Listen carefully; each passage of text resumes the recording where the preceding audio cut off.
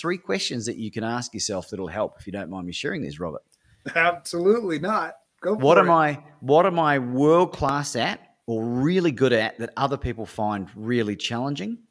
What am I world class at or really good at that? And it could be crochet or gin rummy or baseball or singing or any of that stuff, right?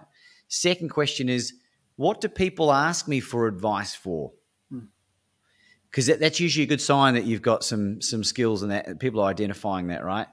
And by the way, if you can't answer these questions straight away, that's okay. This is a good exercise to start thinking about it.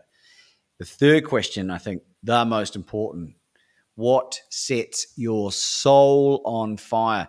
What do you do in your life that when you walk away from, you are levitating with joy?